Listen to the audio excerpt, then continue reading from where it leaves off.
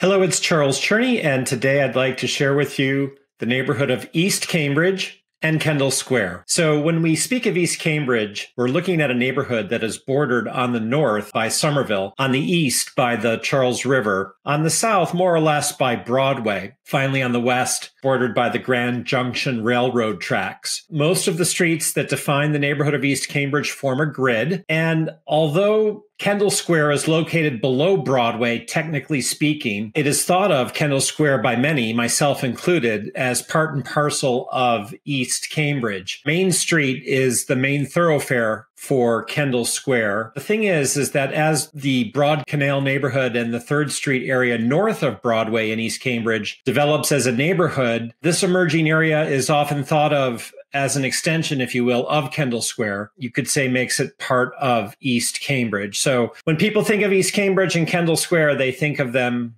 at one and the same time. And so I'm considering them together in this video. I'd like to look at landmarks in the neighborhood, actual parks, last but not least, real estate, to give you, generally speaking, a feeling for the neighborhood. Online, I have a guide for a lot of what I'm discussing about East Cambridge in this video. You can find it at discovereastcambridge.com, where there are links to the various things that we're looking at. So starting with the landmarks that define the neighborhood, first and foremost is the old Edward J. Sullivan Courthouse. This brutalist building was constructed in the years 1968 to 74. It's some 22 stories and 300 plus feet tall. It towers over the neighborhood. The actual address is 40 Thorndike Street. And a developer has been seeking since about 2012 to renovate this building as, for the most part, office space. It's been fought by a group of neighbors who opposed the project. I think from the moment it went up, there's been a contingent that wishes that it would come down. So what ends up happening with this building in the future remains to be seen. There's been approval, and then it's been put on hold, and then there's been approval, and then it's been put on hold. So where it ends up and what ends up happening with this building, we'll see what happens. But it's a strong felt presence. If you're anywhere near this, it's just astounding that they ever were granted permission to build it. And that's, in fact, why many people would like to see it come down. But I remember being in the building when it was an active courthouse. In fact, there was a jail on the top floors, if you can imagine, once upon a time. So there's some history at this towering building, the tallest in Cambridge. We'll see what happens with it. Another landmark in East Cambridge is the Middlesex South Registry of Deeds, which locals call the Cambridge Registry of Deeds. It's at 208 Cambridge Street, and it's distinguished by its neoclassical brick columns that tower over the block. As it happens, you don't climb those steps to enter.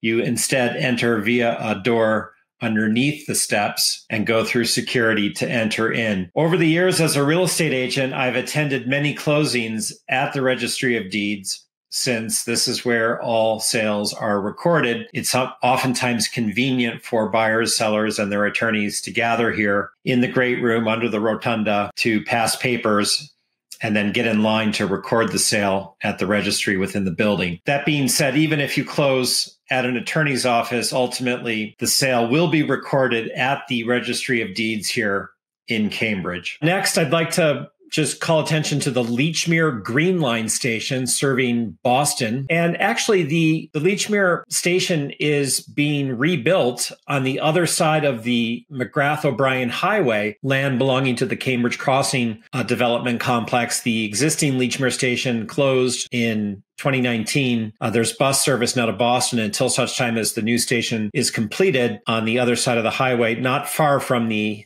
station Lechmere on the Green Line that just closed. So this station, the new Lechmere station, will be sort of the beginning of the Green Line extension that will take the Green Line into Somerville and Medford, extending out beyond the Lechmere station. So it's exciting. It's been an ongoing project for quite some time. When it actually comes to completion, we'll see. But progress is finally some measure happening, and I'm imagining we will finally get there. The Green Line extension will come online, if you will. Next, I wanted to note the one sort of large mall in Cambridge is located in East Cambridge. It's the Cambridge Side Mall. Used to be called the Cambridge Side Galleria. Some people still call it that. It dates from 1990. There are some 80-odd stores that make it up. For me, a favorite protocol at the mall, Cambridge Side, is the Apple Store. It's just so surprising that there's a true mall in Cambridge, but here it is in East Cambridge. It's quite popular, has all the usual suspects that you'd expect to find in a mall. Kendall Square itself would be what I would say is the next landmark. I talked about how technically it's just a little south of Broadway. It's a neighborhood that Kendall Square is hard to define the borders of, and it does bleed into East Cambridge proper. And it does have a red line station that is giving people easy access to Kendall Square coming from Boston or further afield from Somerville or neighboring parts of Cambridge. Is found on Main Street, which is the main drag in Kendall Square. There's so many high-tech firms like Microsoft and Google and Twitter and others with offices in Kendall Square. And it's ground zero, of course, for the biotech industry. And there's just so much office and lab space serving the biotech world in Kendall Square. Really, it's a landmark. It is what is, in the minds of many, the beating heart of East Cambridge. There is also the Cambridge Police Quarters, which are located on 6th Street in East Cambridge. That building opened in December of 2008. And the prior Cambridge Police Headquarters was in a building in the heart of Central Square where the police were for 75 years. So this is the new 6th Street headquarters. It's a nice reality for East Cambridge to have the principal headquarters of the Cambridge Police Department located in the neighborhood. In addition to these landmarks, you could consider Cambridge Street itself as a sort of destination in East Cambridge. It's the main commercial thoroughfare with many shops, services, and restaurants found on it. Two favorite ports of call of mine in East Cambridge along Cambridge Street are first Curio, a cafe that serves Belgian waffles. It's a real treat to go in there to have one. Love that. And then there's the Elmendorf Baking Supply and Cafe, and that's located in the former Pizza Pie space on Cambridge Street. And I love going in there for a homemade sandwich or a cup of coffee. It's a very friendly place with great owners who are always welcoming to people. So, there's quite a few things to discover on Cambridge Street that make East Cambridge a unique neighborhood. And I encourage you to spend more time at discovereastcambridge.com to learn more about all of the places that you'll find in East Cambridge. In addition to these landmarks that make the neighborhood, there are quite a few parks. And this is one of the things that makes Cambridge just such a great place to live, that there are such nice parks. So in East Cambridge, there are substantial larger spaces. And first on the list is the newest park in East Cambridge, which is the Rogers Street Park. And it's located along Rogers Street, hence the name, between 2nd and 3rd Street. And it's actually in, as I make this video, the middle of being renovated and made even more special. There's a dog park within the park. There's going to be a playing field, sitting areas. It's a substantial green space. And it really, with all the new construction of office buildings around it, just sort of popped up and is a big new green space for the neighborhood, which is great. I'm grateful that the city created this space and that it's there. I think that they're aiming to make it known officially as the Timothy J. Toomey Park, but myself and many others have thought of it since it came to be as the Rogers Street Park. There is as well the John A. Ahern Field, which is located behind the Cambridge Longfellow School. And this green space gets a lot of use. There is nearly always someone there. There's a soccer game on a regular basis being played in this field. And there's actually a hardscaped park next to the soccer field that's used for outdoor hockey games, which is a real throwback. And I love when I walk by and there's a hockey game going on at this park. There's also a tot lot that's associated with this park right next to Longfellow School and known as Longfellow Park. So it's a big, active green space and park. There's the Lechmere Canal Park, which is located behind Cambridge Side, the mall. And it's more or less a linear park designed by the landscape architect Carol Johnson, terminates at a circular basin with a tall jet fountain at its center. If you've ever been to Geneva, it may remind you of the jet d'eau found there. So Cambridge has its own jet fountain. It's really nice how it's situated right behind Cambridge Side. The Charles River Boat Company docks its boat here for Charles River tours, and those are a lot of fun. They take you up the river towards Harvard Square and back, and they can be a great way to pass a summer evening. In addition to these principal parks in East Cambridge, there's quite a few wonderful smaller parks, among them Costa Lopez Park and Community Garden between 2nd and 3rd Street, with the community garden plots and raised beds here. They're very popular with people who live in the neighborhood. There's also a play area for children and a pathway and seating areas that make this a very nice park. In addition, there is the Hurley Street Park. It's about 1/3 of an acre, and it's a park that was renovated in 2015. Again, there are planting beds and sitting areas and a play area for young children, and it's very well maintained. Silva Park is a pocket park. Again, it's about 1/4 acre,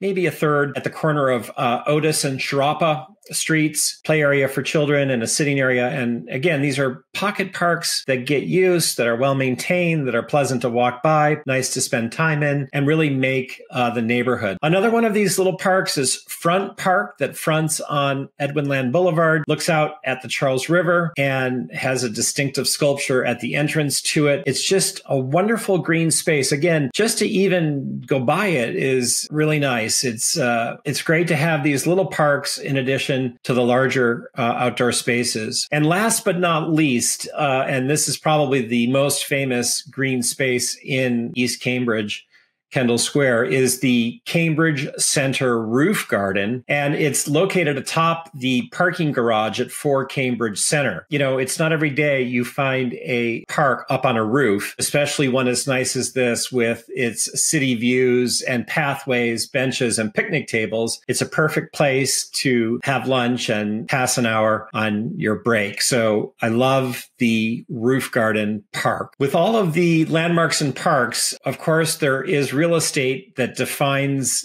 the East Cambridge Kendall Square area as well. And I just wanted to touch on first the 5 concierge buildings in the neighborhood. First is Cambridge Crossing. And this is the newest neighborhood, if you will, in Cambridge, where Somerville, Cambridge, and Boston meet above Lechmere Station and close to Boston. At this time, there's just 2 buildings, condo buildings on Earhart Street completed and are occupied. But the development of this 45-acre parcel calls for somewhere on the order of 5 million square feet of space. It'll be, when it's kitted out and completed, a mix of office, retail, restaurant, and residential. So it's an emerging new neighborhood near the new Lechmere Station, and I expect in the years to come it will become increasingly known as more and more people live and work in Cambridge Crossing. Another concierge building in East Cambridge is One First, and this is a large 5-building development that takes up a city block. The front entrance is at 150 Cambridge Street, and then it borders on Cambridge Street, 1st and 2nd Street, and Otis Street. And together the buildings surround a central courtyard. So it's a bigger complex with quite a few units altogether in the 5-unit complex. It dates from 2008, and there's a common roof deck I've been on in showing the building when taking buyers through, that offers nice views of the city of Boston and the surrounding area. In addition, there is a concierge building at Thomas Graves Landing. The address is 4-6 Canal Park, and it's one of 3 buildings in East Cambridge, concierge buildings built in the year 1989. It overlooks the Lechmere Canal and the water jetty, the park there, and it has some 160 units, many of which have balconies overlooking the canal and the water jetty. There is as well at 10 Rogers Court,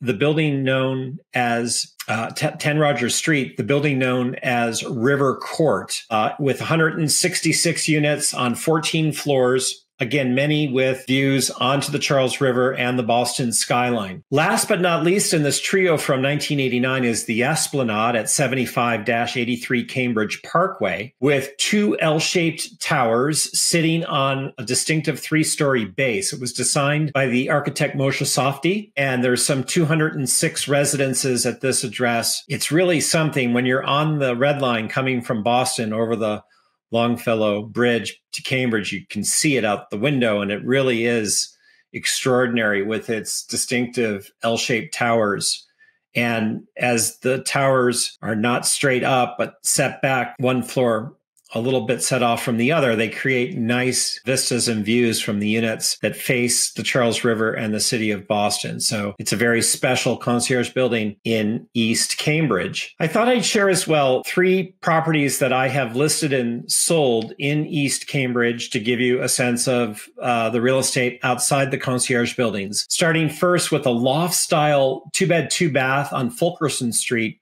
in a former barrel factory. And the residence features soaring 15-foot ceilings. It's located on the 2nd floor. The building does have an elevator and it features parking. And Fulkerson Street, where this building is situated, is really a true residential street. It's a quiet locale. Next, I wanted to share a duplex on 2nd Street that I listed and sold. It's a 3-bed, 2.5-bath with about 1,600 square feet, distinguished by its exposed beams and gas fireplace in the living room. It does feature a private patio garden that's really tucked away and a place apart in the heart of the city, something that you'll come upon on occasion in East Cambridge with residences making the most of what dense city fabric offers. Third, I'd like to share a pair of townhomes renovated by a developer on Charles Street in East Cambridge that feature just over 1,000 square feet each on 3 floors. Wonderful city homes. The developer started with an older building that was gutted to the studs and made new again. The renovations here date from 2014. It's just wonderful to see places like this that are given a new lease on life and become a part of the renewed urban fabric of the neighborhood. So there's quite a few wonderful places in East Cambridge.